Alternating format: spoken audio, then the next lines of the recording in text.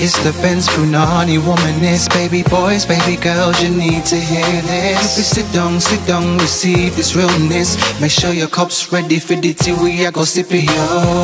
Hard time scrolling for your long shorts. You might learn something you never know. Collect you fine, and she's one of a kind. Don't say you're mine, say you're mine. Who will buy these beautiful straws, babe? Who will say, suck your mum today? Who will buy these beautiful straws, babe, and dash them in the air for me?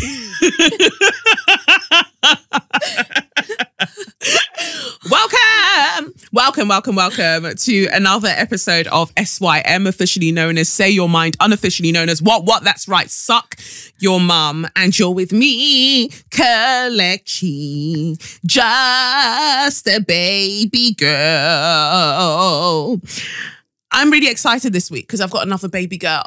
I've got another baby girl in the studio. I've got Annabel Sowemimo.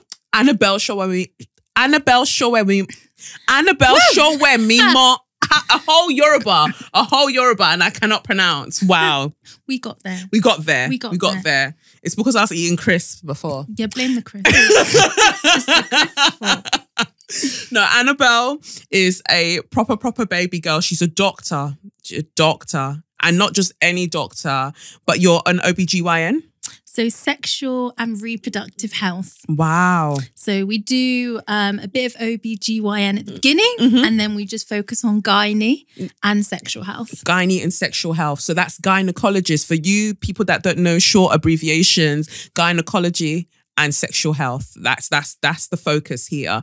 And why is Annabel here? Because I just feel like a baby girl of baby girls, like she's pretty much my share your magnificence for today, because I'm all about championing Black women who are doing incredible things, and they're doing it, and some of us aren't even noticing, and we need to notice because they're really out here doing it for our sake. So we're not just out here in the wilderness without the information that we really, really need. So without even, you're not going to really get a share your magnificence today because Annabel is the share your magnificence.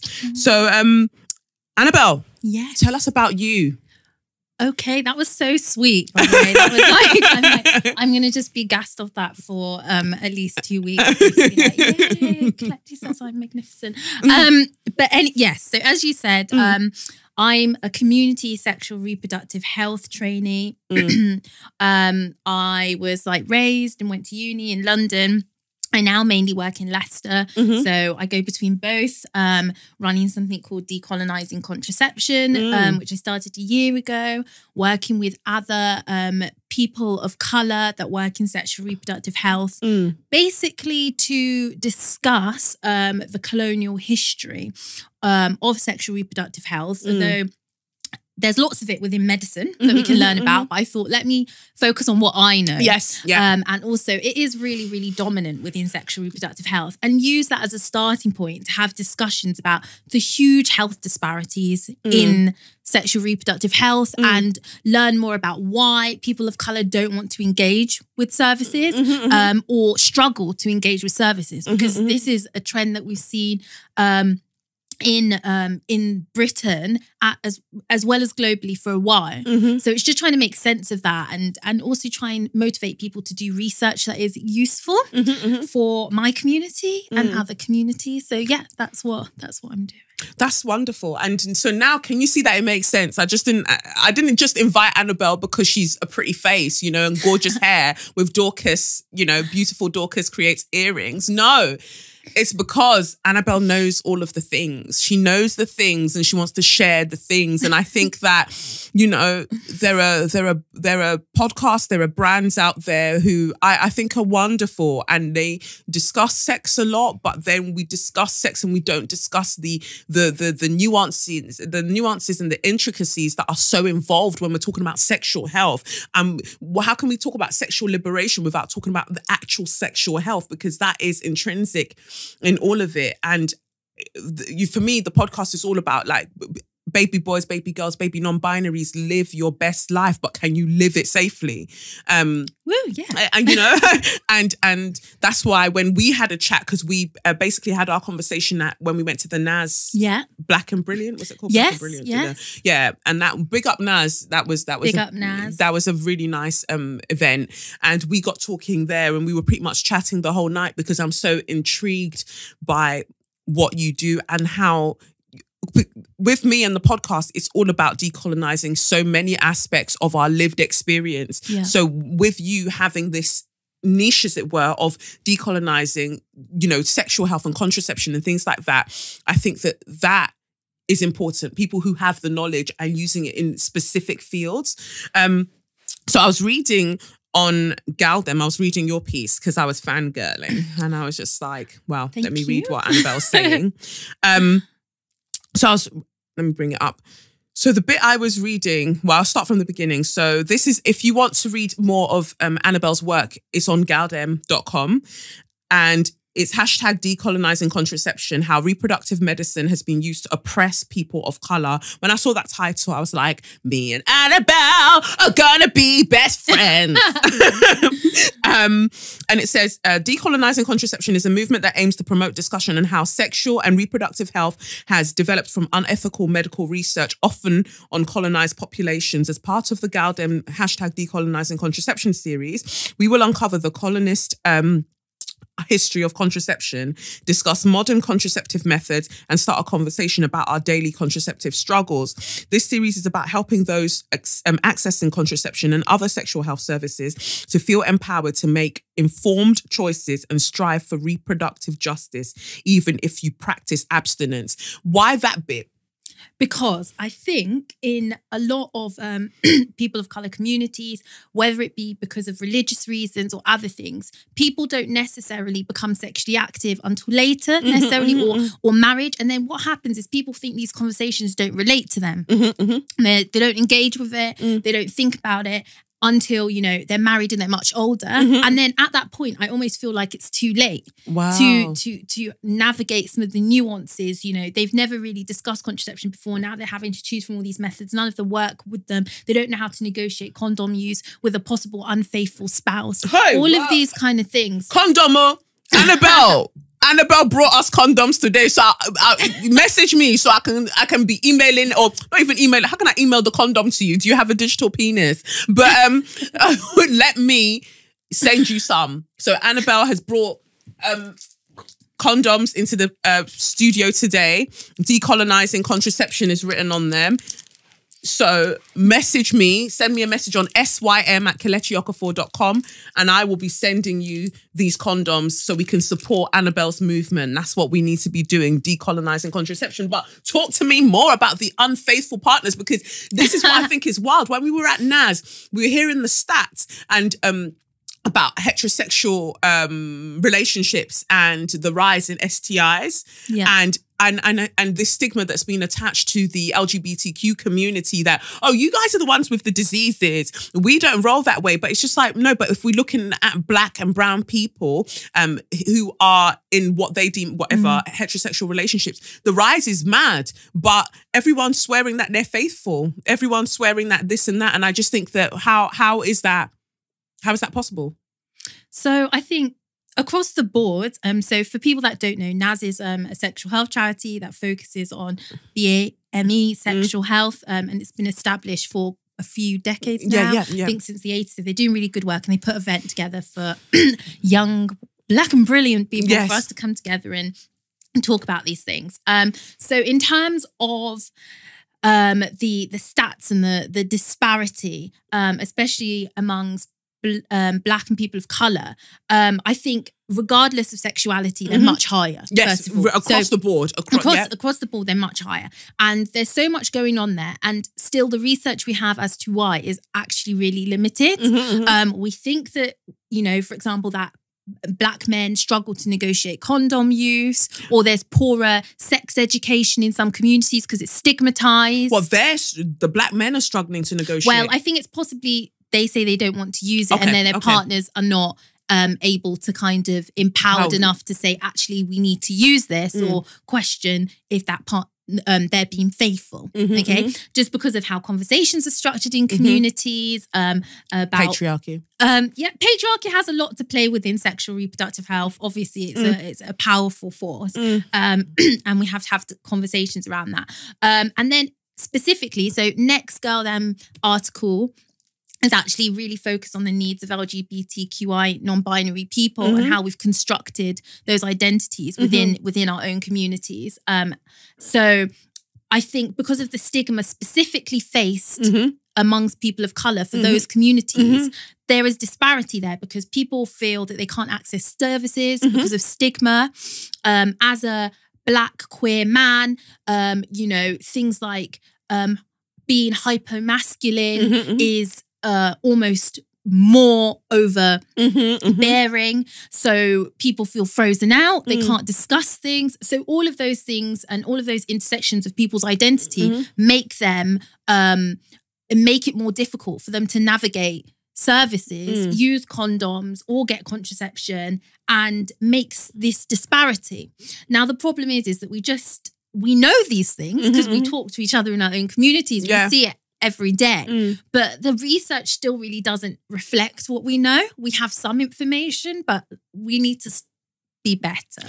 So does data collection not play a role in that as well? Because the reason I say that is that when I had my miscarriage last year, I felt that it was racialized. I felt it was racialized and it was gendered, how I was treated in that ordeal, in that experience. And so me being me, I wrote to the parliamentary ombudsman, and at first I dealt with it in terms of the hospital themselves. And I said that I very much felt like I was being treated like a second-rate citizen. And you're wondering why Black people don't want to access your services because you're treating us like animals, which is hilarious since it was the, primarily Black women from the Windrush generation who came to help you build your freaking NHS in the first place. But you don't respect our Black bodies. And, I wrote pretty much this in my letter, and the head of women's services at the hospital, got back to me, and she said, on this note, when you said that this happened at 4:22, we can't deny that did happen. We're really sorry about that. Yet that did happen. The nurse did say, she gave you painkillers and told you that it was going to kick in about 20 minutes, then left your door open and went to the reception area to call the doctor and go, I just gave her painkillers, but I know it's not going to work. What now? So we know that all of those things did happen, and we're very sorry that all of those things happened, but we just feel that I'm just very disappointed that you would think it's about race, which we treat everyone equally. And I said, okay, so what are your metrics? How do you collect the data to be able to tell me that the satisfaction levels are the same across the board, regardless of the race of the people that use this service? She responded, oh no, we don't have that in place, but I just know. Yeah, so there's so much there. First of all, can I just say, I'm really sorry about your experiences. Thank you. Yeah. And I think it's really important that people like yourself and everybody, if they feel capable, and in my writing, I share my own experiences of contraception, because I think this is part of improving just talking, because we don't talk about these things enough. Now, miscarriages are something really difficult to go through anyway. And I've spoken about how in terms of reproductive health, and by all means, first of all of this stuff I'm talking about, I just want to pay homage to the amazing Black women and other women of colour that have gone before me, that have spoken about this kind of stuff, right? And it's been going on, it has been going on for decades and for years. So in relation to kind of reproductive health for women, it's been a long narrative that medical professionals don't treat specifically Black women with the care and compassion that they necessarily treat other patients. Is it because historically they view us as specimen?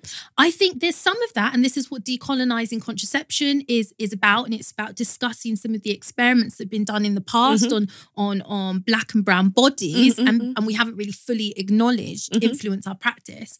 I think there was a study in the States that, and it was a small study, but was talking about how clinicians didn't seem to think that Black patients felt as much pain, and they didn't receive as much pain relief. And there's an idea, and I've written an article about kind of black women hysteria and fibroids for Black Ballad. And there's this idea that we're just really robust. Strong black women. And that will bounce back. And I do think that feeds into sometimes how we encounter medical professionals and how we're dealt with. And it's something that I experience a lot in my practice. And this is what I've been trying to talk to other medical students and medical and health professionals about, that there's certain nuances that you don't see because you're not a person of colour. But when I'm left in a room with a patient, I've had people have a sigh of relief and say to me, oh my God, I'm so glad it's you. Yeah. Or, oh my God, I was so glad in the waiting room when I saw it was you. Yeah. And I'm like, obviously they're not going to say this to you, but I've had patients say, oh, I've come to this clinic 3 times and each time it's been a man that I thought wouldn't get it. So I've left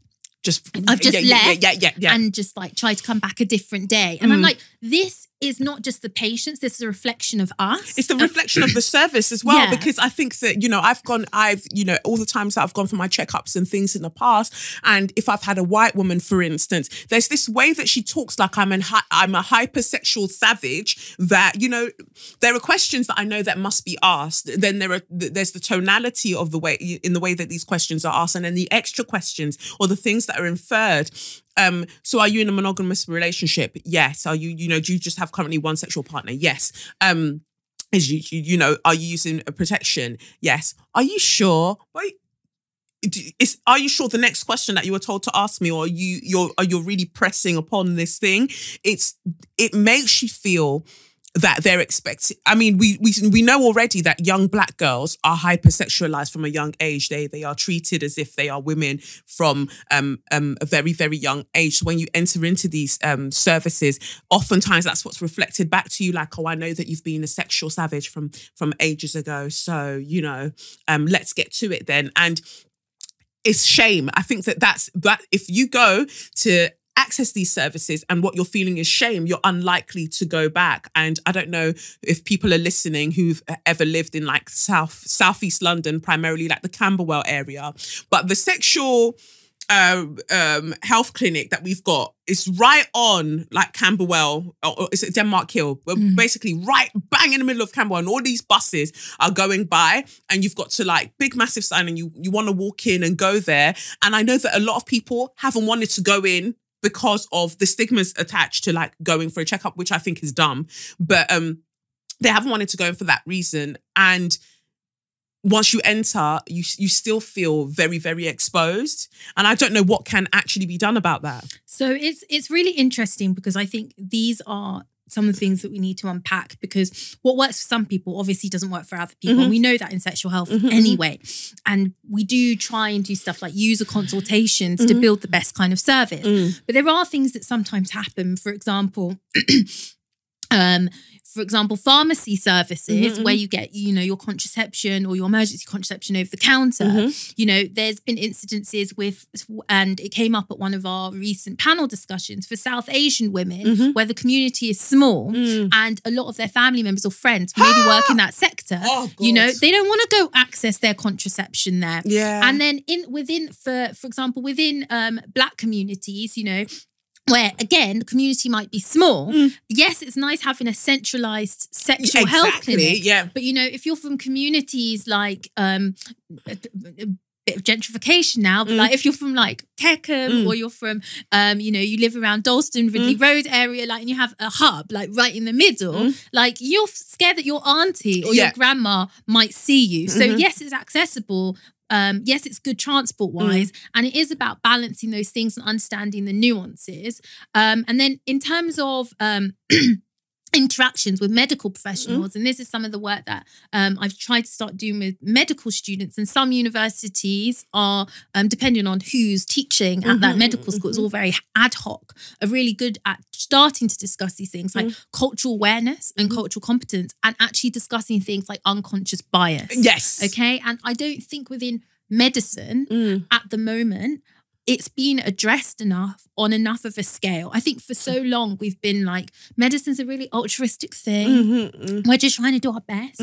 We just are trying to heal people. We don't have any biases. Historically, we're like really grounded in the art of healing people. The Hippocratic Oath. And I'm just like, no, okay, actually, this is not what medicine developed from. Okay, medicine has quite a long history of interacting with state policies of oppression, being used to oppress people, especially within sexual reproductive health, because it's so political. If you can stop people reproducing, you can stop people existing. And then when you're focusing that on black and brown bodies, trying to control how they reproduce, sterilizing people without their consent in many circumstances and things like that, you can't.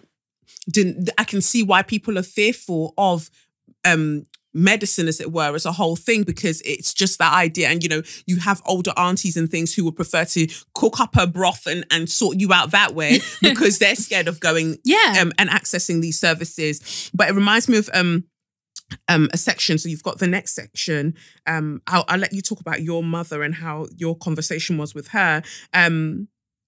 No, actually, I'll lead on from there so you can build on that. So you said here, several years ago, when I informed my mother that I had a progesterone implant fitted to prevent pregnancy, she stated that I was silly and it would ruin my fertility forever. Untrue.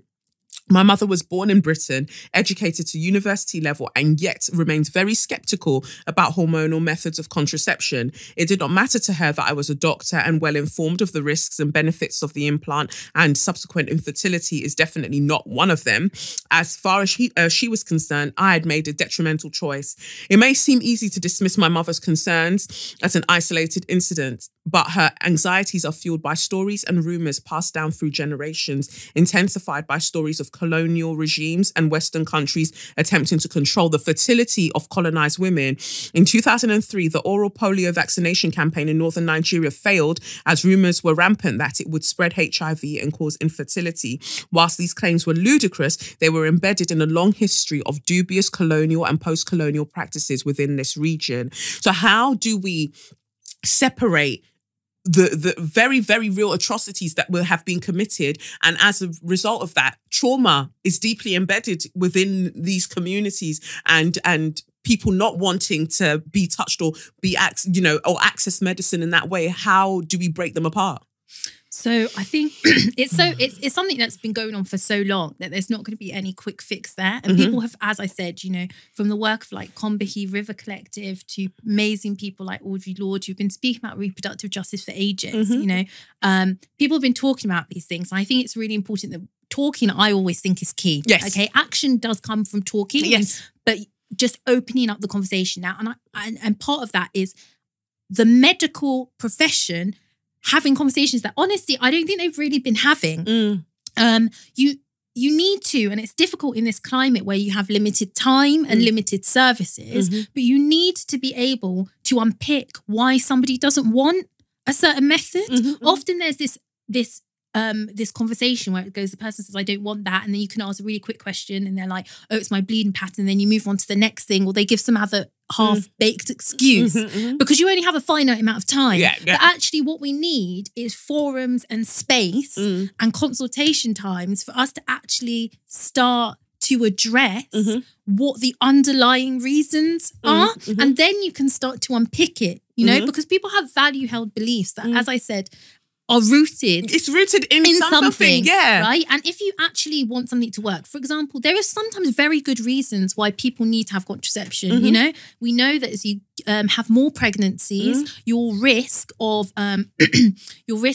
dying in childbirth increases. Right. Okay, especially if it's older age as you get older. Okay, but you're more at risk of having things like bleeding afterwards or complications. So sometimes it's not clever to have things like multiple C-sections. It's risky. So you need to take adequate precautions, for example, to not get pregnant. So you can be around for your existing kids. Yes. And these are conversations that we need to have with people, but we need to have them within like a holistic framework, because they might want to use something, but they have all these underlying fears that are not being addressed. And I think that it's the fears and not just the fears, but the very real things that they're speaking about that a lot of people ignore. So it might sound from the next story that I'm going to say, like I've just had traumatic experiences with, sexual health services, but it's actually not the case. So I remember around 2009, I would have my period and I'll just get this excruciating pain after my period. So I wasn't really getting period cramps. I was it's after that I would get these really, really bad cramps. And so I just thought, something's not quite right here. Something's rather odd. And I had an IUD at that point as well. Yeah. And so anyway, I would just get these really, really bad cramps. It was horrendous. So I went to see my GP and I said, I'm having really, really bad cramps and they come after. I made sure to state that they're coming after my period. And he was just like, oh, it's nothing to worry. It was literally like that. Oh, it's nothing to worry about. Go. And he was a Nigerian man and that would come in handy later. So he was like, just go. So it's fine. And so then I told my mum, because I was living with my mum at the time, and I was just like, I'm having some really, really bad pains. And they're coming after my period. And my mum was just like, and I said, I told our GP about it. And she said, yeah, but, like you said, you're the one that's always piercing your body, trying to do, young girl and do hippie girl. And I said, so you and the GP have had a conversation about me and you've concluded that it's because I have numerous piercings that somehow my uterus hurts. I mean, I was so annoyed for you. So it was the breach of trust, like just all of that was apparent. But then I went to one of the sexual health clinics and I told them the same thing, and the woman was just like, "No, I'm sure it's just IBS, or I'm sure it's this, or I'm sure it's that." Nobody was taking me seriously until I was like staunchly. First of all, I never want to see that GP again. I went back to the GP practice. I was like, I never want to see him again. And I actually want to put in a letter of complaint because he violated so many things. Your confidentiality. Yes. Which I think is a really important thing to just point out, is that there is doctor-patient confidentiality unless a patient is at risk. Yes. In terms of other things like abuse or assault, for example. And that will be maintained. Right. Especially in sexual health clinics. Right. We don't need to even know your name. But because you're Nigerian, my mum's Nigerian, and that's you can really you can have a convo about me and then say that it's because I have so many piercings or had so many piercings. So I insisted on seeing another GP. I saw another GP. They referred me to be seen, and cut a long story short, I had a diagnostic laparoscopy and they found like extensive endometriosis, and they said, yeah, well, that's why you've been feeling the pain and why it's coming after your period, as the endometrium is building back up. Yours is, it's happening outside and everything else. And, it was clinging onto like organs on the outside. And they said, oh, would you like to have it operated on? And why I say this is because, again, there are cultural impacts to things, because I said I'd get back to them on whether I'd have it operated on. And I told my mum and she was like, no, a prayer man said, don't go and operate on it. A prayer man said, leave it alone. Yeah. So I left it alone. But that was a major risk because of, I'm speaking to the doctor and she was just like, well, at this point, you're 20, you're 24. If you plan to have children, you haven't, if this is the extent of the endometriosis, you've only got a small window to consider that. And I just thought that so many aspects of that, I feel, feed into why we're not seeing a lot more Black people in these sorts of environments, the personal relationships that they have in their family, about, like even how your mum was like, why are you going to do that? It's their limited understanding of these things, wherever they're educated, that I think impacts it as well. And I think that is really important. This is the other thing that with the, I think, new RSE regulations, the relationships and sexual education, that people need to understand that certain groups and need culturally specific sex education. Because even though you think, okay, we're brought up in Britain, or, they've been in Britain all the time that they can remember. Or we have so many different other cultural influences on how we've come to shape our beliefs. I'm not even saying that these are wrong, because, you can have intersecting belief systems. I think so. And I thrive on that. You have to find what works for you. However, if we want people to get, important information for their health, we need to be factoring this into the context and making sure that people get in the right information in the right way. And I don't think that is currently happening. And I don't think it's something that is thought about enough. Going back to what you were saying about your diagnosis of endometriosis, so within the decolonizing contracepting kind of collective. We have people that work in other doctors and other sex educators, and some of them also have endometriosis. And sadly, with endometriosis across the board, this is a really common narrative. I think the average diagnosis takes 8 years. Yeah, and I think the reason for that is because regardless, there's still this narrative within medicine of like this hysterical woman. Yes. And, oh, you're having pelvic pain, but no one can see it. Yeah. We can't see anything wrong with you. There's nothing there. And then obviously, as your mum did point out, a laparoscopy is a fairly minor surgical procedure, but there are possible big complications that could occur.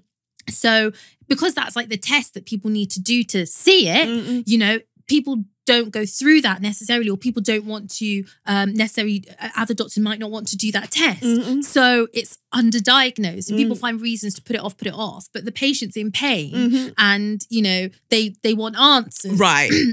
So I do think there needs to be wider discussions, to be honest, about like how this bias that we have when we look at a patient, and people are doing this mental arithmetic in their mind about like how real their pain is, because you can't see anything causing their pain, and how you put that on the patient, what the patient looks like, their interaction with you. They can't really be in pain because she's handling it too well. And you have to make a judgment call, but I don't think we interrogate our own biases enough. Like I've had people say things like, oh, she's complaining so much about those blood tests, but she's got so many piercings. And I'm like, they're not the same. They're not the same. I've also heard people say things like, you know, oh, she's got a tattoo. Like, I don't understand how she can, you know, or I've actually heard people say to the patient, you've got a tattoo, so you know why are you complaining? Why can't you handle this? I'm sure it's not as bad as that massive tattoo you've got on your back. And I'm thinking in my head, this is for me. It's really inappropriate. You're fucking mad. It's just really inappropriate. I'm like, they're not the same level of pain. The patient might be in a complete different space to they were then. Different state of mind. Mind your business. And I think there's lots of little things that happen, you know, and I think we do need to have better training around like unconscious bias, as well as obviously we need actual training about like racism and colonial practices that have brought us to this place where there is this distrust that people just don't speak about amongst Black and people of colour, you know, where they are wary that you don't necessarily have their best interests at heart. And obviously this is not everybody, obviously. But I do think it's something that's just like really not discussed enough. No, I really agree. And it's like you said, one of my things when I went and I saw the IBS, the woman that said, oh, it's probably IBS. The first thing she said to me was like, but you're so athletic looking, look so strong. How painful is it really? How painful is it really? And it's painful. I told you. I just told you. But so what do you do? You're really into fitness, I imagine. Stop changing the subject. I just told you that this is what's happening. Let's stick to this. But again, it felt like everybody was gaslighting me about something that I knew wasn't right.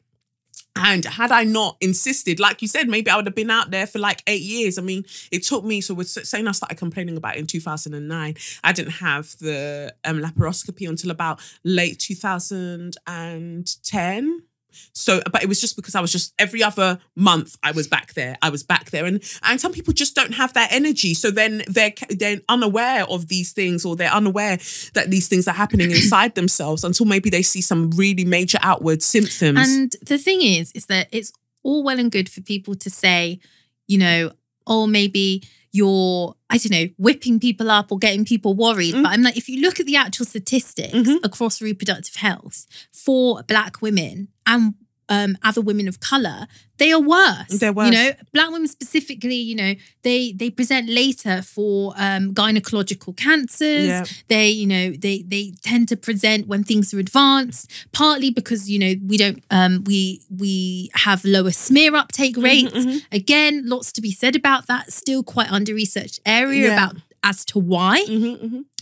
Although there are a few reasons, maybe, you know, invasive area, lack of obviously trust. Then there's other overlapping issues such as some of these women have been abused. They don't want to have a smear test, or, they've got things like FGM. So there are these other reasons, but I do think that we need to really have a look at, this massive disparity we have in reproductive health for Black women, and say, actually, we need to be teaching women to advocate for themselves more. Because I do think there's probably a lot of women saying, oh, I'm in pain, repeatedly on attendances, or, oh, this discharge is weird, it's weird. And they're not necessarily getting the referral when they should, or people aren't taking them seriously because of all these other things, these biases that people have. And, you often have to call it what it is. There is also just racism where people just are less interested or think they can provide a lower standard of care to certain demographics of patients because they're, less well educated, they're Black, and they think that that doesn't need to be their priority. And that's the problem. And when you and I were speaking at the NAS event, we also spoke about the online services now where you can order the pack to your home. And that's what I actually said to you, because I've noticed that the funding has gone down in terms of the number of sexual health clinics that one can actually go and access physically. Yeah. And that's now proving that's a problem as well. So the last time I wanted to get a checkup, I actually just ordered the pack online and it was sent to me. But even that I found odd, because then you've got to take a blood sample of yourself. And mine was just coming out like double. And I've been there too, like I feel like if you're advising people to use stuff, and also I consider myself still a reasonably young person, I've tried one of those, and as I almost felt like, can't I just bleed myself? Like this would be less arduous if I could just literally bleed myself and put it in the bottle. I was like, oh, and now it's clotted, and then my gosh, and squeeze. I think we talked about this before a bit, but I think they're really good for some people that cannot, they're fairly low risk in terms of, and they don't have any questions, and they've got busy lives and busy jobs. It's really great to, I guess, be able to pop online, get a kit, and get results. In the next week or whatever, without that face-to-face interaction. But then, yes, of course, there are going to be people that have questions. Their lives are more complicated. You need to discuss loads of other things. They may have been assaulted. They may still have ongoing abuse. They might have, all these other things. And obviously that is not going to be appropriate means of screening. And you told me something really interesting about pregnancy, because some women wait until pregnancy because they think that all of these checks will be done. But actually they don't screen for certain things. So this is another thing. I think a lot of women are not always clear what they're being screened for. I think men as well. Okay, so there's this idea that when somebody takes a blood test, I've had this before when I have said to somebody, do you want a HIV and syphilis test? And they say, and I'm like, have you been tested before? And they're like, yeah, I must have been tested. I was feeling tired a year ago and my GP did blood tests. And I'm thinking to myself, you don't actually know what tests you took. And, generally someone will probably tell you that they were taking this test. And that was just a full blood count, a normal regular blood test. So I think that often happens. So in terms of pregnancy, women are generally screened for things that are transmissible to the baby. So most women will have HIV, syphilis testing. Most under 25s will be screened by their midwives for gonorrhea and chlamydia. But that, and then over that, most women will be offered that swab as well. But it doesn't always happen, okay? And I think sometimes women think that they've been screened and they haven't been screened, or they, had discharge in pregnancy, and people take all those swabs, but they don't do those ones because, it's an awkward conversation to have maybe with a pregnant woman. But then I'm often actually think in my mind that this is anecdotal, to be honest, and there might be statistics around this. I do think from the few cases I've seen that some women are actually more likely to contract STIs in pregnancy because they're pregnant and their partner, sometimes is like unfaithful. Tristan Thompson. The woman's heavily pregnant. Maybe it's like not convenient for them to be having sex. They don't feel sexy or whatever. And I'm like, actually, that for me is a time where you should be vigilant. You should be vigilant, and if that one might need rescreening, even if she was screened at the beginning. That's because interesting. in 9 months, Who knows? Her whole body changes, her whole life could have changed. And if she's telling you she feels like something is abnormal down below, then she needs a swab. That's so interesting. And why not? Why? Yeah. But what advice then would you give to first of all the under 25s, how especially the black girls, how they should be operating when it comes to this, talking about sex and things like that? Because you mentioned that when you were in your dorms, if I'm not mistaken, you had a bowl.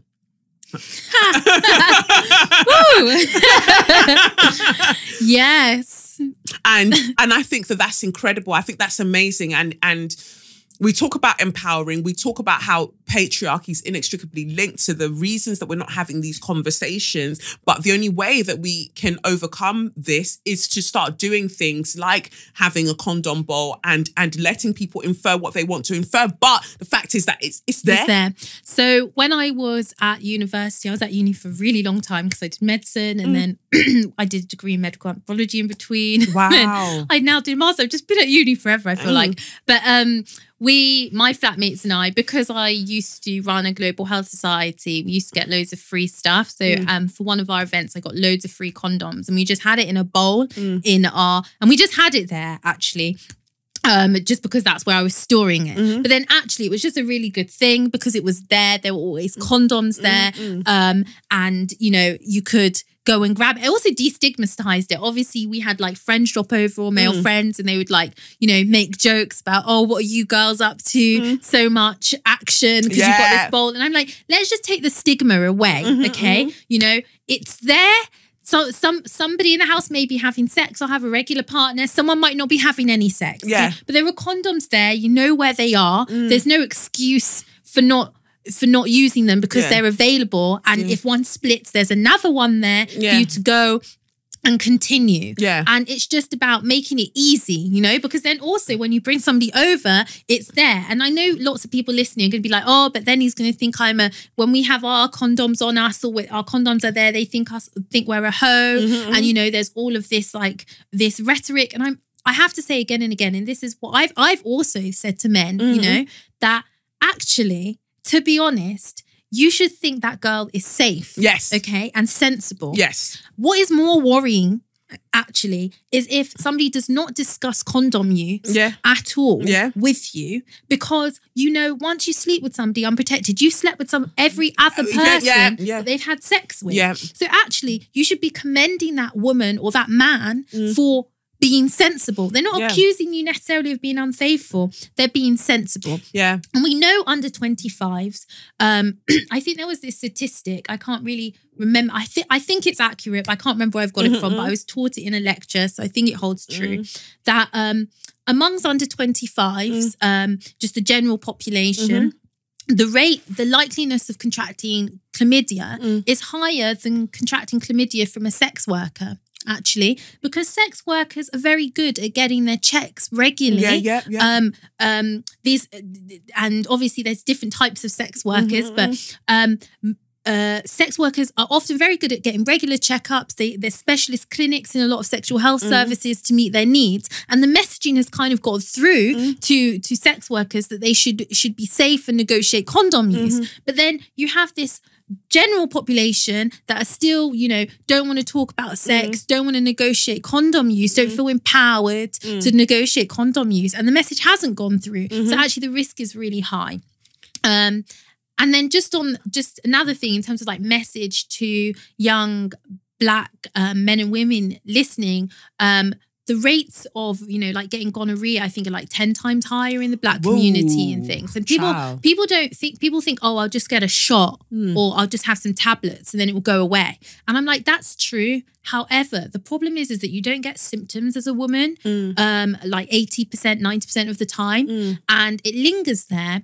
And a lingering chlamydia infection can cause infertility problems. It can block your tubes. And each time you get it, the risk of you having subsequent infertility issues goes up. And the saddest thing for me is when I've seen women with infertility issues that have had really bad pelvic inflammatory disease, which is like an infection that happens following chlamydia. And it's not, you don't always have pain or discharge or whatever. You can silently have PID and go on to develop infertility issues. And then it gets to the stage in their life where they want to have a child and, they've got their tube is blocked because of this bad bout of chlamydia they had when they were younger. And it's just, when you're young, you don't really think about these things.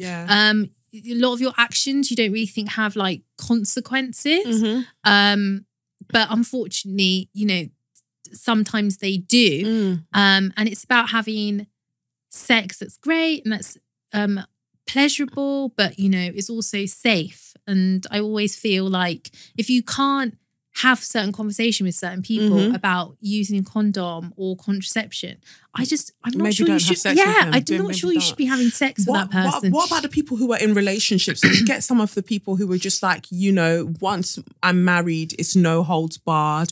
We're going to live our best lives. It's just me and my boo, and then they don't get tested again. So this is the thing. If you look, I've been in long-term relationships and after a while, because people say it feels better, it ruins the moment, all of that kind of thing, which is fair, there is aspects of that. Or some people, even though they use latex-free condoms, it causes irritation, that kind of thing. So it's not conducive in a long-term relationship. That's fine. But as you said, I think it's sensible, and no sexual health clinic is going to turn you away if you get checked, get an annual checkup. I just think it's common sense. You just drop in, you get a checkup. And it's not accusing your partner of anything. It's just being sure and safe for yourself, And I've had it in clinic where other clinicians or doctors have been reluctant to offer an older woman testing because she might get offended. Or I just caveat it. I say I offer everyone screening, because at the end of the day, it provides peace of mind. Yeah. If you don't want that screening, that is on your entirely up to you. But I think it is just sensible. Because obviously things get overlooked. People have a lingering infection. And sadly, some of these infections, for example, syphilis, if it's lingering, actually can have really awful complications 10 years down the line. In the first, first initial infection, in the first year or so, you can just get an injection and it's gone. Yeah. But then if you leave it, who've not been tested, really serious repercussions. I think it's important, especially older women and Nigerian women, not even to be Nigerian, why are you always talking about Nigeria? Older Nigerian women, I think you should, because when you've got these, we know the narrative of these husbands having girlfriends and doing baby boy in the streets, it's simple, just do it. Just do it. And I'm so particular about my sexual health. And I've been in my relationship 6 years and I still go for an annual checkup. I just feel like why not? Why not? It's just another thing that I've ticked off. I don't want to be 15 years down the line and I'm looking back when last did I go? No, at least I know. It's the same with smear tests, set an alarm. Put it in my calendar, okay, this is the next time I'm going to have a smear test in this next few years. At least, these things are on there. You just need to take it seriously, because if you're telling me that they only added the clitoris, and this is what I learned from Jendela a while back, that they only added the clitoris to medical journals absurdly late. Like it wasn't actually part of diagrams because why are we putting it in? The entire clitoris, it was an afterthought. I'm not trusting anybody else to remind me of these things. Let me remind myself and get things done because, that translates if that's what's happening in the medical world, that translates into our world, like people not taking it seriously, and the woman's genitalia. I think it's also just really important to point out on this note that I think a lot of people still think that you have to be examined to have a sexual health screen. For gonorrhea and chlamydia, you can do a swab yourself if you haven't got any symptoms, and it works just as well. Yep. So it's literally just like waving a cotton bud in your vagina. Done. So it's quite a straightforward, rapid thing. And I think it's just, it's just a peace of mind thing rather than having something there that is lingering, potentially causing you damage. Yeah, to me, it's just another part of life admin. I go and get my teeth checked, go and get my eyes checked, get my ears checked. Why don't you just check your pussy? Like, to me, it's just check all of the things. Like, people will take their cars for checks more than they take themselves. And I just think that's wild. Like, it's wild. Yeah, I mean, I think that often someone was like to me, there's another thing that I get quite hecked up on. And we've discussed all the other nuances and important parts of sexual health throughout the talk. But there's this other narrative of what I like to call sexy sexual health that is kind of like booming at the moment, where it's like, so I think I'm really into sex positivity. Yes. One of our other panels was about sexual well-being and pleasure. And we had some great panelists that, work around those areas, talking about how to improve that for all genders and all of that kind of thing. So that is really important. But there's this whole narrative that, people talk to me about the sexual health clinic and go in there and they're like, oh, only dirty, naughty people go there. Do you know what I mean? And I'm just like, no, this whole sexy sexual health narrative, really needs to kind of die a death. Okay. Sex is very functional. Yes, it can be sexy. It's also deeply unsexy sometimes because it can be linked with other things like poverty. Yes. People don't go and get a checkup because they don't have time. Their jobs are all consuming. They don't have the education. Someone having bulky warts or a purulent penis, that is not sexy sexual health. Yeah. And it's also not something to be stigmatized or taboo. It's like any other medical issue.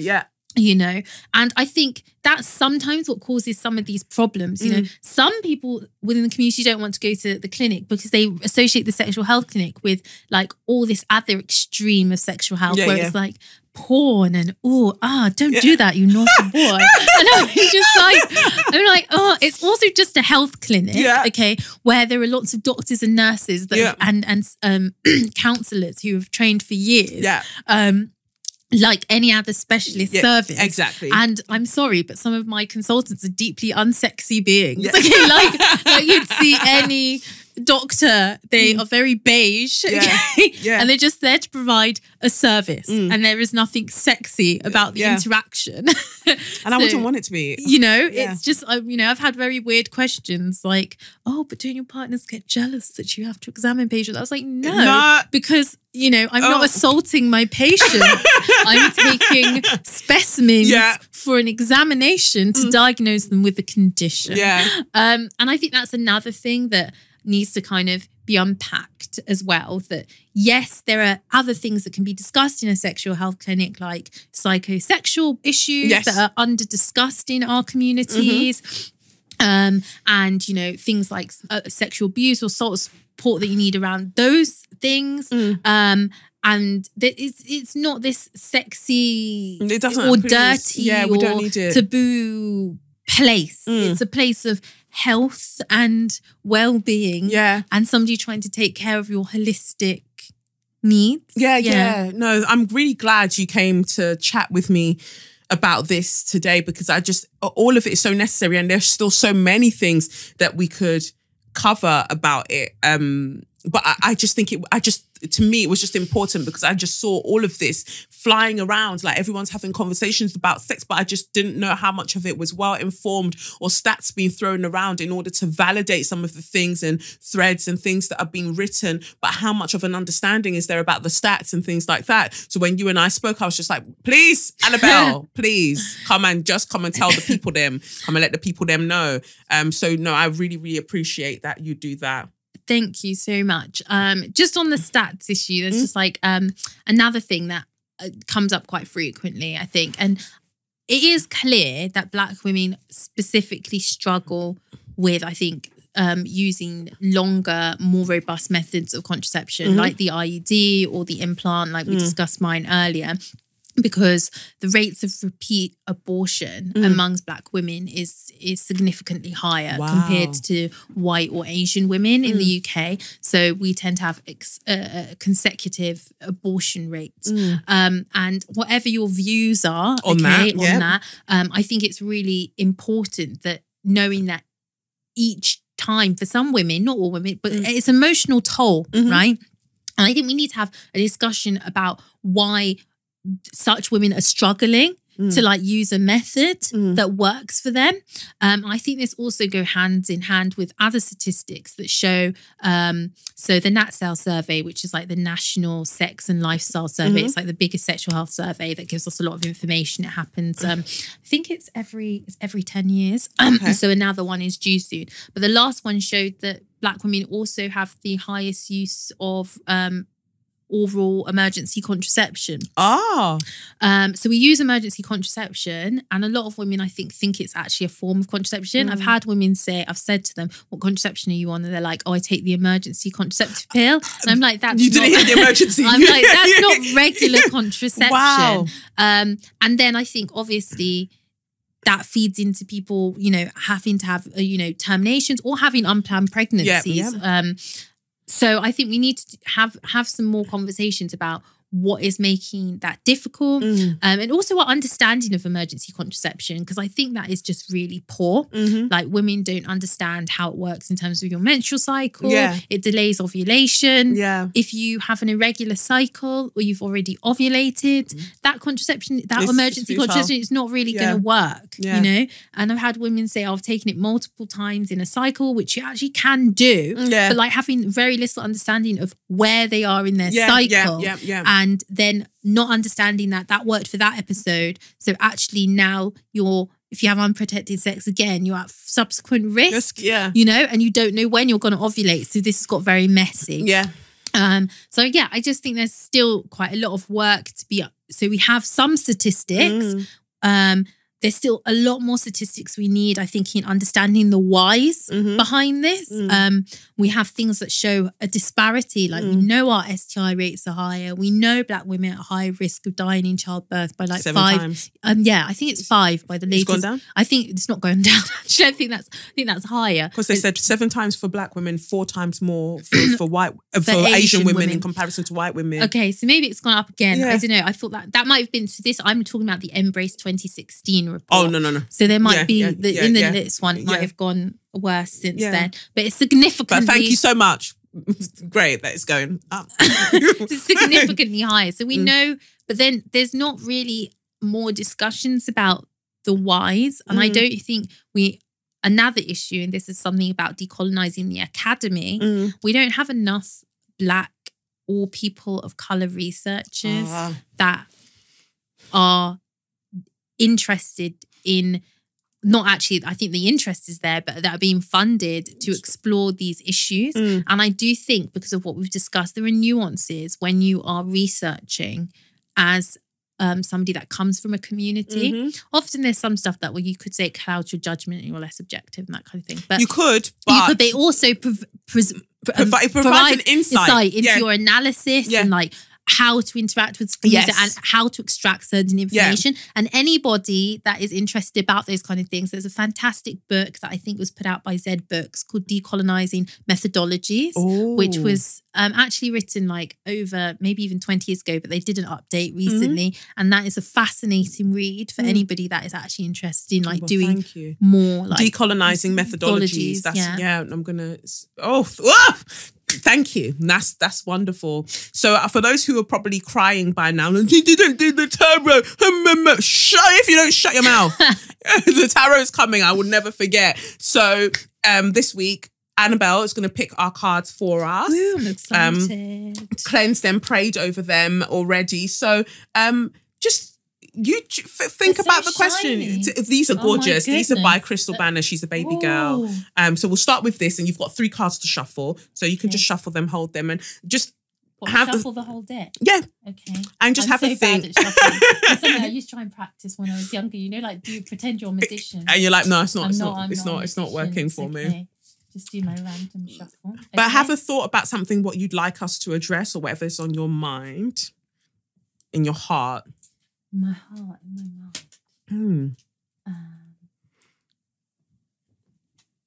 Okay. Good. And you can pick out 3 cards. Okay.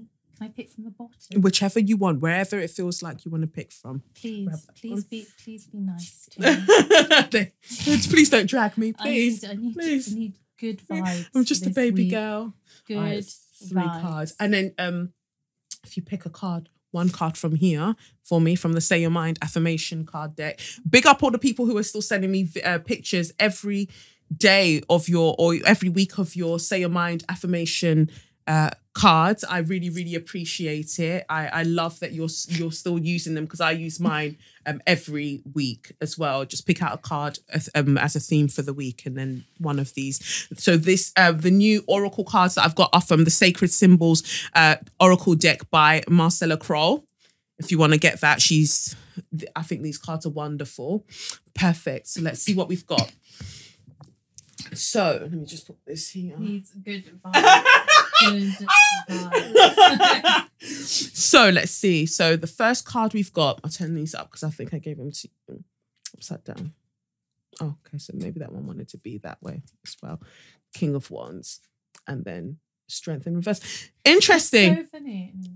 So what we've got here, we've got the Queen of Wands. We've got the Queen of Wands in reverse. We've got the Devil.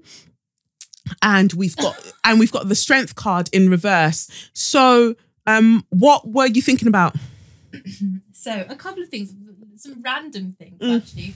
So, more coming out of our conversation, I'm thinking more about my next Girl and Peace, which is on like LGBTQI non-binary people, and the whole debate that happened around sex ed and how we really need to change the narrative within our communities.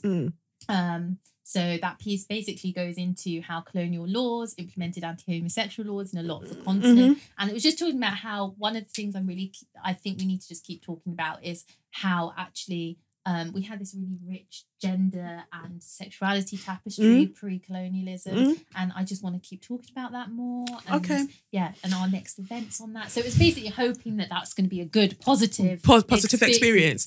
That's wonderful that you say that, because actually what comes up from the cards for me, what I'm feeling for you, is that this idea of imposter syndrome that you just mentioned in passing when we were talking earlier, that you don't feel equipped to be the one that is having these conversations with people, because you are the Queen of Wands. This is the card, the Queen of Wands. You've got fire energy. You're very, very good at nurturing people and putting things firmly in place and creating foundations. Like, it really burns from deep within. Like, that's what you're about. But it came up upside down because it's like you're not believing in that power at the moment. You know it's there, but you're just not utilizing that fire energy. And I think I probably even spoke about this fire energy last week, but or 2 weeks ago. So you're not utilizing the energy, and it's something that you need to address, because the 2 other cards that came up were major arcana cards. So this is a minor arcana, and 2 major arcanas came up. So these are major life energies, and this is a like a day-to-day sort of energy. Okay. So this is something that's in essence is something that you can work in it. And you can, and it can transition through, and probably you go in and out of that state where you use the power and then you come away from it. But then the Devil card says that I was like, Jesus! But the Devil card came up because it goes deeper than that. It's more of an addictive manner of thinking about yourself that is asking you to address, like, you're bound. If you see in the card, for those who can't see the card, you're bound by the thoughts. And it's important for us to be aware of our shadow selves and be aware of the parts that harbor self-doubt and harbor these things. But when you give them power over you, then what happens is that you get the strength card, because your strength card, which is another major arcana, came up in reverse as well. So, and that's it's got the sign of eternity there as well. So you're between the Queen of Wands in reverse, the strength card in reverse, you've got the devil upright, which is saying to me that this is the most powerful energy that's working within your energy field at the moment. This idea of self. How you're trying to make this devil thing seem good. No, it is. I'm just like, just like, win. Every single card in the deck is good. It's because all of them are there to guide you to where you need to be. These two cards need to be turned upright, and they can't be turned upright until this is addressed. Like, what are the thoughts that we bind ourselves to? What are the thought patterns about, I don't belong here, I don't have enough? Because notice, the Queen, regal, had all of the power to manifest things in the physical realm. The strength card there, like, you have all of the power to literally open, because in the traditional deck, we see a woman or a figure opening the lion's mouth, but the lion is not resisting. So it's a very Leo card. I think that actually, on a more serious note, I've been joking around, but I think it is actually really important that I do have I do, and I know a lot of people do. I do suffer from imposter syndrome a lot. I'm like, oh, people keep asking me to, I don't know, do this thing or speak this thing. I'm like, why? And I think it is something that can really undermine your ability to perform.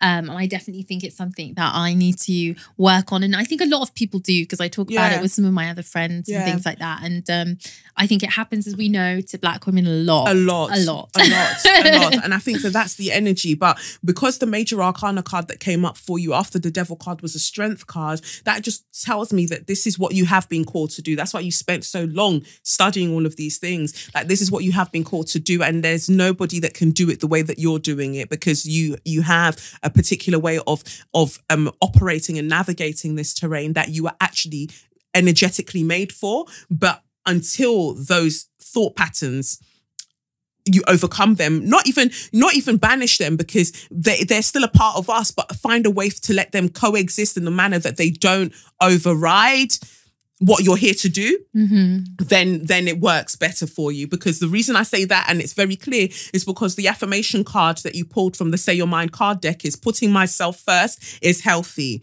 We often believe that to constantly put others before ourselves makes us good people. While caring for others is important, we can only help others when we have helped ourselves. So again, the idea that, well, you know what? I don't feel like I belong here. So if I just keep giving and I keep giving and I keep giving, then it's okay. But what giving back to you is important. I think on that note, something that is really important is like relationships.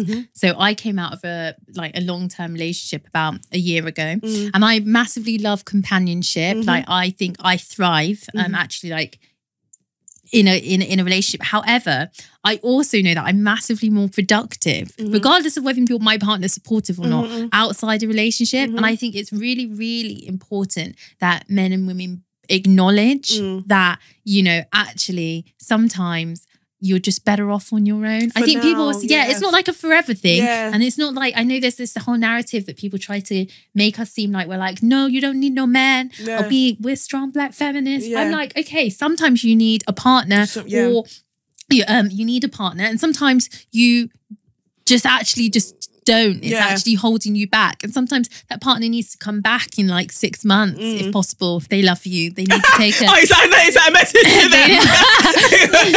them? Baby, come back. But it is true. And it's knowing your vices. And that's what the devil card speaks to. It speaks to addictions. It speaks to just patterns that can overpower us. And it's the fact that you are aware of that pattern, that those part of the vices. You have to have time by yourself to really hone in on your own power, because my God, the shifts that will take place when you actually do take that into account, that I need to put myself first, because there are things that need to be achieved and they cannot be achieved while I'm still second guessing myself and waiting for something else to make me whole when you're already whole. And so then the cards that we pulled from the Marcella Kroll deck is Earth, number 11. So I'll just see what she says about Earth. Number 11, she says here, the tangible world and all that is physical in nature, what you can see, feel and touch invites you to participate in enjoying it. Inviting in earth energy to your current situation will bring more stability at this time. Be kind to this temple of a physical body that is the home for your soul. It requires adequate nutrition and rest. Meditate on this symbol when you want more of a connection to the physical plane and a validation of all that is here in the three-dimensional world with you. Honor it, see it, feel it, experience it with love and respect. Oh, Rest. Nice. Yeah, I mean, before we started, I was like, I've been coughing for like 5 months. I was like, what? Colette's like, oh my God. She literally was just going to clap out and die in the middle of the studio. Yeah. So yeah, I'm not very good at that. Yeah, I'm not. I can't lie. If I have a spare moment, then I'm like, oh, maybe I should go for a cycle or to the gym. Yeah. Yeah, I'm not very good at that. But resting, and I'm the same. But no, I think that those cards they're lovely. They're lovely. When people see, for me, when I see the Tower card, I'm like, fucking Tower card. But everything always leads to good, and it's always the messages that we need to hear at the time that we need to hear them. So I'm just going to be quick then. So I know that I told you already that Annabel Sowemimo is my Share Your Magnificence for this week. So you mad, people are mad generally, because I was going to talk about the, I can even mention it, the Airbnb. There was a family staying in an Airbnb and they discovered a camera in their smoke alarm. No. Yes. No. Yeah, and Airbnb was sort of like, yeah, well, you know, girl, people discover cameras every day, B. And I just thought that was wild. It says here, family finds hidden camera live streaming from their Airbnb in Ireland. A family from New Zealand, after arriving at their Airbnb in Cork, Ireland, a family from New Zealand made an unsettling discovery, a hidden camera live streaming from the living room. Neely and Andrew Barker from Auckland were in the midst of a 14-month trip and around Europe. Wow, privilege. When they arrived at the Airbnb property with their 4 children and niece. Once the family had unpacked, Andrew Barker, who works in IT security, scanned the house's Wi-Fi network. The scan unearthed a camera and subsequently a live feed. From the angle of the video, the family tracked down the camera concealed in what appeared to be a smoke alarm or carbon monoxide detector. It was such a shock. It was just a really horrible feeling, Neely Barker told these pussycats. She called Airbnb to report the camera. They had no advice for us over the phone, she said. The girl just said, if you cancel within 14 days, you won't get your money back. Next, Andrew Barker called the owner of the property. When confronted with the family's discovery, Neely Barker said the host hung up. Later, he called back, insisting the camera in the living room was the only one in the house. I'm like, bitch, you hung up, and then called back to tell me that, oh, that's the only camera. Now I don't believe you. It sounds like there are more cameras. I mean, the thing that this makes me feel is that I use Airbnb. Well, I haven't used it for like maybe a year or whatever, but when I go on holiday, I use it quite a lot. Yeah. It makes me think that actually this is actually probably quite a common thing. It's common. common. And none of us have actually even thought about it. Yeah. Because actually, if you're renting out your house or your home, you know, obviously I thought that some people might have like door cams. Yeah. You know, you have those in the UK. It hadn't occurred to me that somebody would put a camera in the house, but I think it must be very common, It's especially common, with the 'cause people expensive move mad. villas Yes. and stuff like that. Yeah. And, you know, you're worried about your property. And some Yeah. people actually leave quite nice things in their Yes, house yes, from some of the yeah. houses I've stayed in. I'm like, there probably are cameras in these properties. I think there are cameras even in hotel rooms. I know there are cameras even in hotel rooms. That's why we saw Donald Trump, how he was pissing on them girls. Like, we see everything. We see everything. Hotel rooms have them. And so I'm sure a lot of these Airbnb properties have them. They're just lucky because they picked it up on a Wi-Fi network. Yeah. But if they'd set it up somehow where it wasn't even showing up on a Wi-Fi network, how would you know that you're being surveilled the whole time? No, and that's why most of us like have no idea. But I'm sure, yeah, that's terrifying actually. But fuck Airbnb, first of all, because how can people call you and say, fam, I just found a camera in the smoke? And also because you intended for it to not be detected.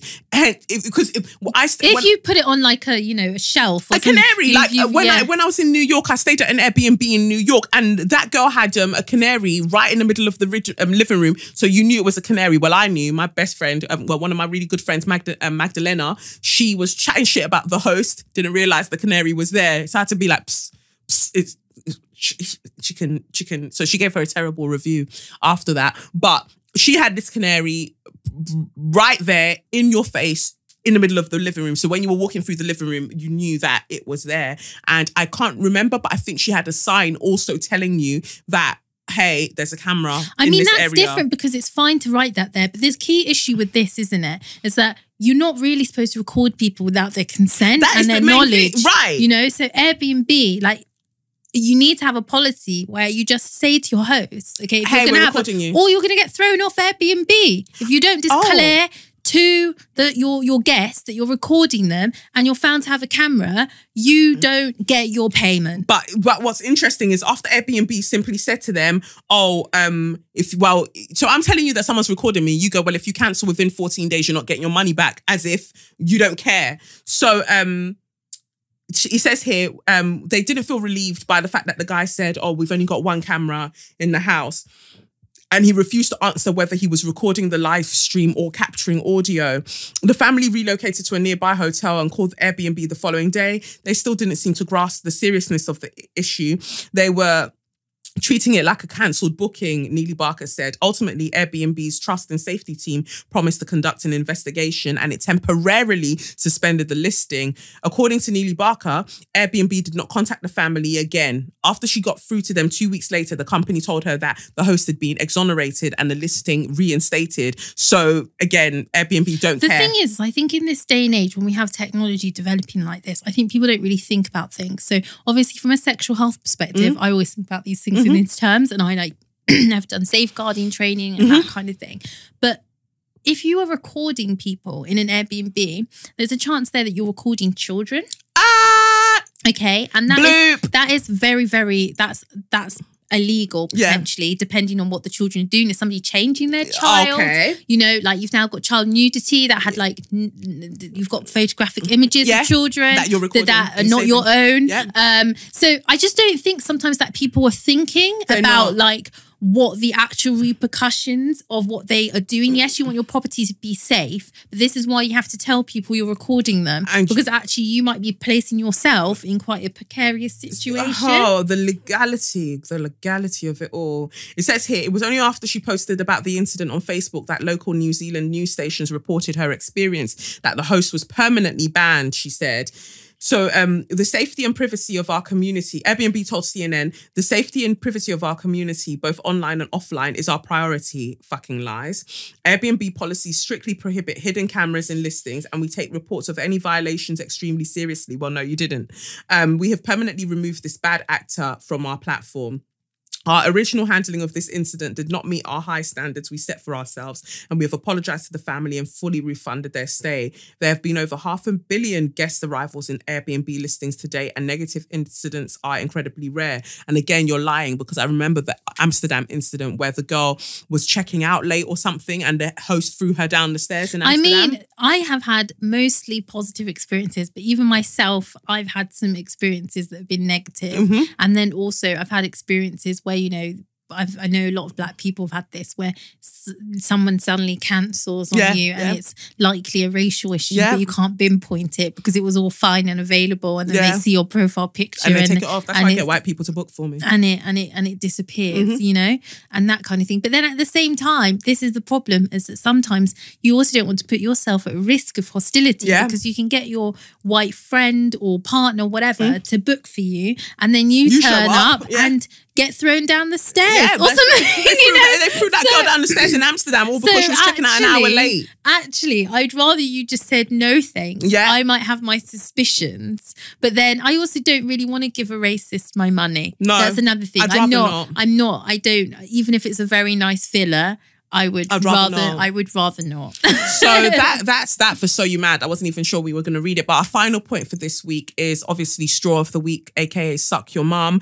And I'd like for the prison service in this country, primarily, I know that things are wild in other countries, but I'd like for the prison service in this country to suck their mum, because there's a Black woman who I'll talk about shortly who died after being left on her cell floor for 21 hours. And my issue with the news reporting on that is that they keep mentioning that she had HIV.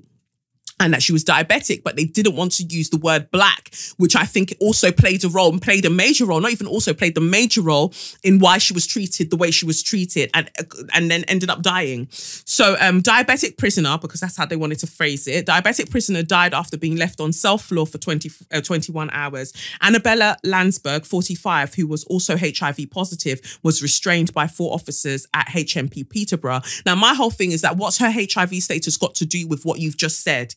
You know, because they don't go on to actually mention that it was imperative information for the rest of the body of the text. Her blackness, I feel like, would have been more important in that situation, but they failed to mention that. They use a picture of her wearing a gele and being all dressed up in Nigerian attire, but didn't talk about that.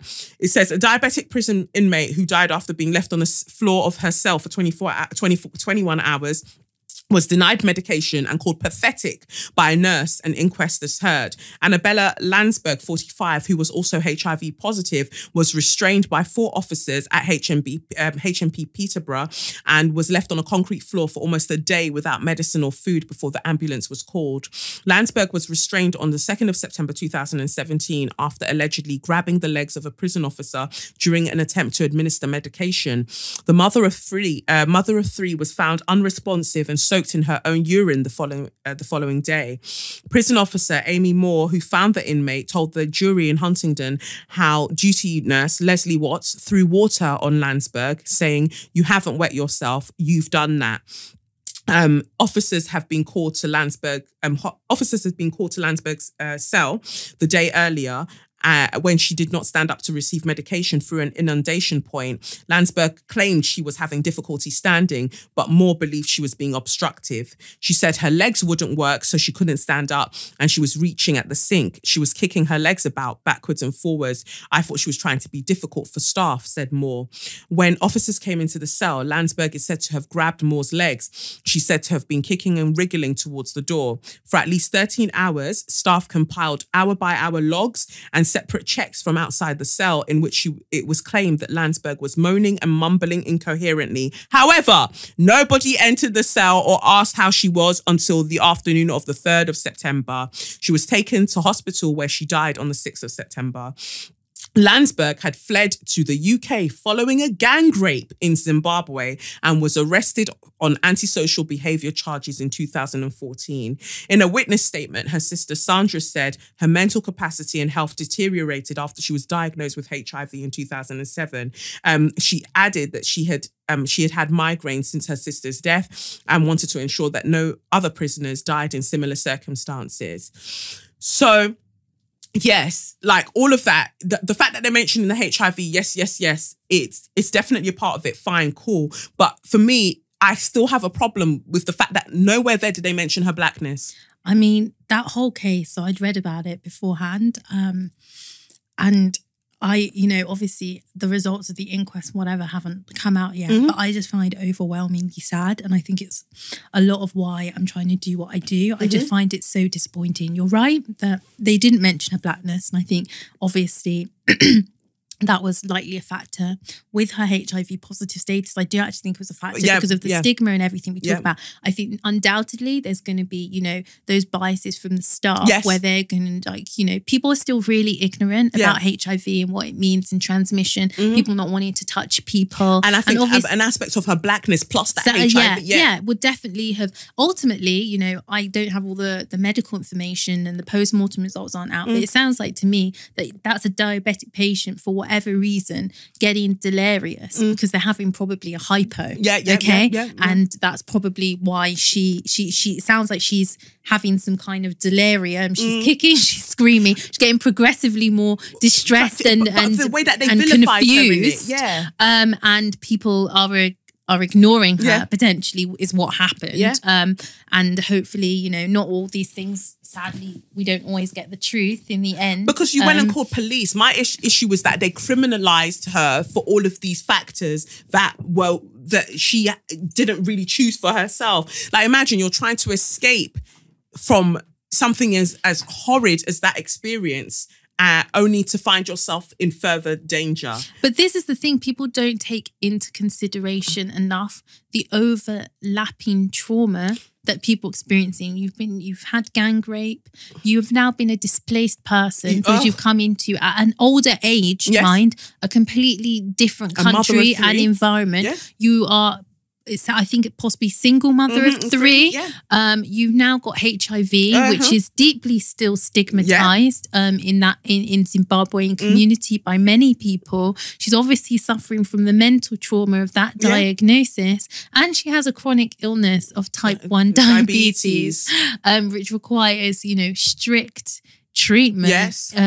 Otherwise, you can die if you don't adhere to your treatment. But they had these logs. So you checked on her hour by hour and nobody thought, you know what, let's give her some food. Let's just go and she was left in her own urine. So who was the one that checked in the hour when that happened and thought, you know what, it's fine that she stays there? And, the staff or the prison warden or whoever mentions oh, well, it was the nurse that did it, but you were complicit because you were fine with that. And to be honest, I think these are some of the things that we don't actually, I think, feeds into our conversation earlier, that we're not honest about. Now, that kind of story, lots of Black people listen to.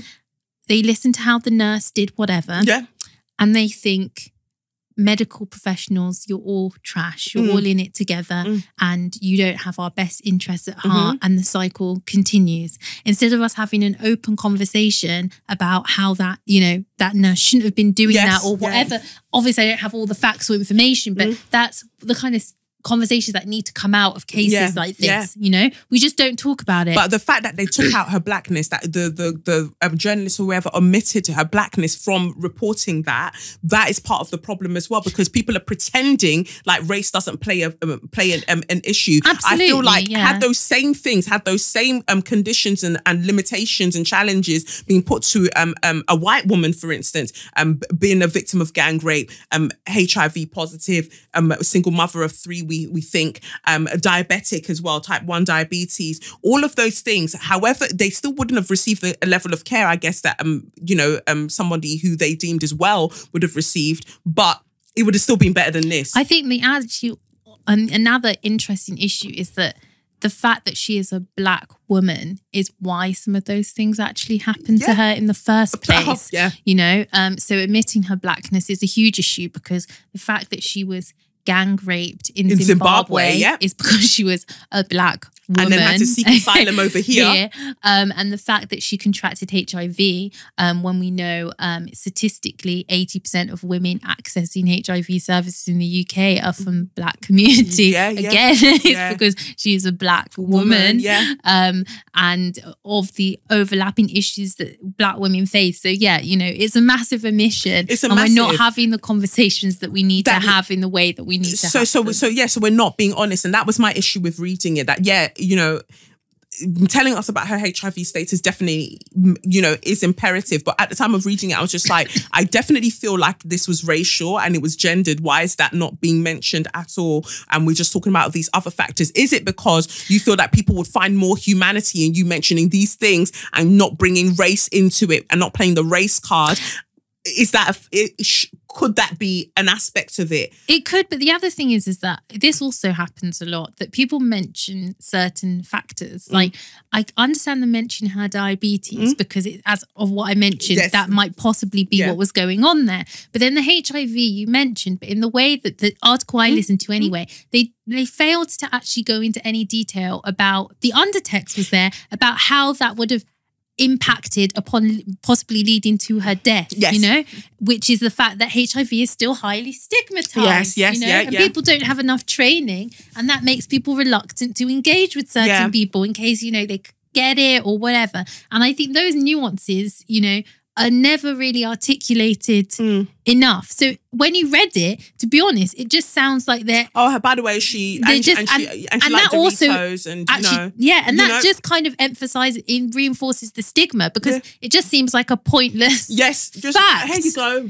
here you go. And yeah, it just unnerved me. So HMP Peterborough, you can all suck your mums. That nurse, you can suck your mum. And the duty officer, you can suck your mother. All of you can suck your mother, who I imagine to be Regina, the Queen. That go and suck your mother because you're Her Majesty's prison service. That's who you should go and suck, because I think it's disgusting. It's vile enough that we're criminalised for having the same limitations and challenges that non-black people have. But the fact, they mentioned that the police was called. So she's having an episode, but you went and you were just like, boom, let me just call the police, because her having an episode, criminal instantly. So of course she's going to act out, because, you've now brought police into it.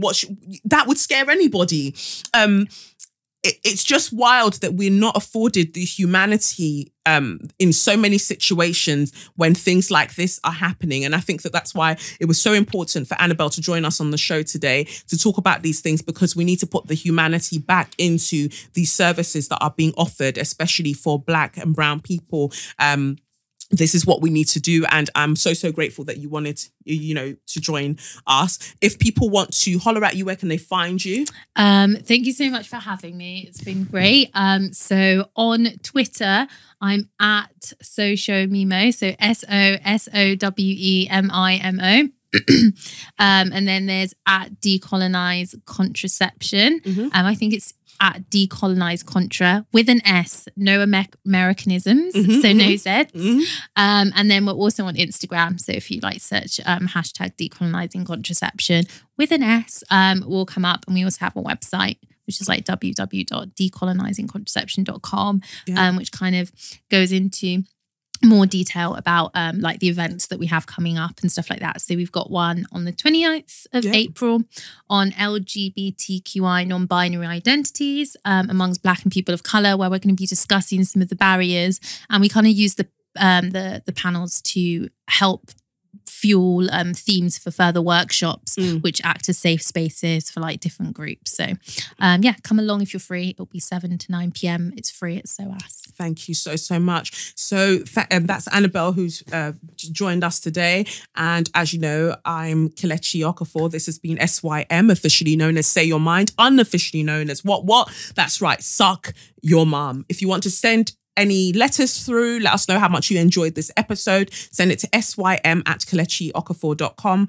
or hashtag #SayYourMindPod and holler at me. Let's really get chatting about all of the things that we discussed today. In the meantime, keep yourselves, your genitalia lubricated, keep your elbows, moisturized, and your knees moisturized, and make sure that your food is seasoned.